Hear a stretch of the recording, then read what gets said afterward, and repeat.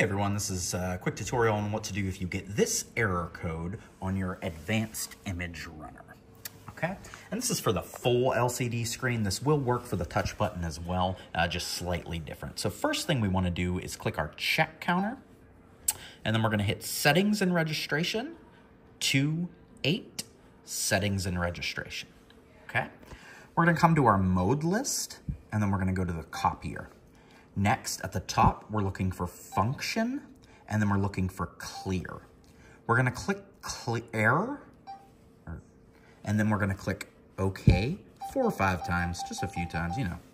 Then, on the side switch, you're just going to cycle the switch off and then on, okay?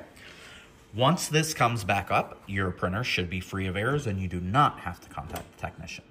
Again, this is for the E bunch of zeros and a 1 on the Advanced Image Runner Canon series.